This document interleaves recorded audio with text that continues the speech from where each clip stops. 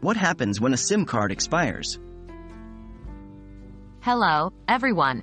Today, we're going to be discussing a topic that often pops up in the world of mobile telecommunications, the expiration of SIM cards. We're going to talk about what it means for a SIM card to expire, what happens when it does, and what you can do about it. What does it mean for a SIM card to expire? First off, let's understand what it means for a SIM card to expire. A SIM card expires when it is not in use for a prolonged period. This period varies based on the policies of the specific network provider. The primary reason for SIM card expiration is to free up space in the provider's database and to recycle old, unused numbers. What happens when a SIM card expires? Now, onto the main topic: what happens when a SIM card expires? The most immediate and noticeable impact is that you lose access to the network services associated with that card.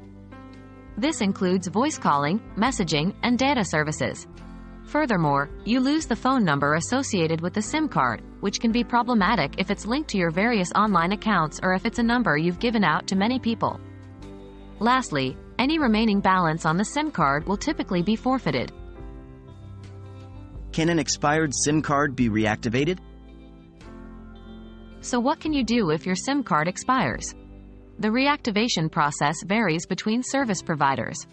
For some, it might be as simple as making a phone call or visiting a physical branch. Others may require that you purchase a new SIM card and potentially even a new number. It's best to reach out to your specific provider for their procedures and policies. And that wraps up our discussion on SIM card expiration.